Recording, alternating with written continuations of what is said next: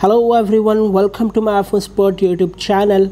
This is Ishan, and today in this video you will learn how to fix reset Mac OS X user password in recovery mode on all type of MacBook models. So without wasting any time, let's get started. So guys, firstly shut down your Mac, then press the power button and then immediately press and hold the Command plus R keys at the same time. Now wait for few seconds. Now your MacBook will boot in recovery mode.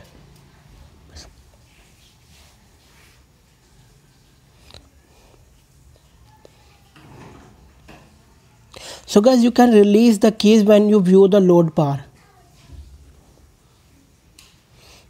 In recovery mode, click on Utilities in the menu bar followed by Terminal.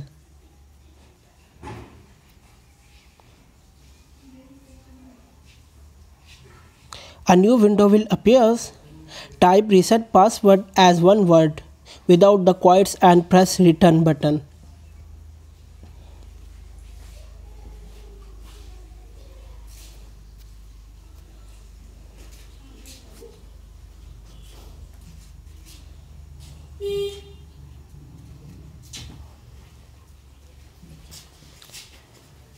Now remove the terminal window.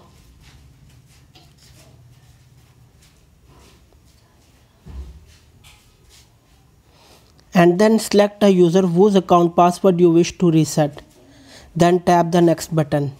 Here enter the new password, re-enter it to verify the password and then add a password hint. So guys, when you're done, tap the next button. Now the selected account password will be reset on your iPhone. Click the restart button, then log in with the new password. That's it. So guys, if you like this video, then please subscribe to our channel and press the bell icon to get new latest updates. Thanks for watching.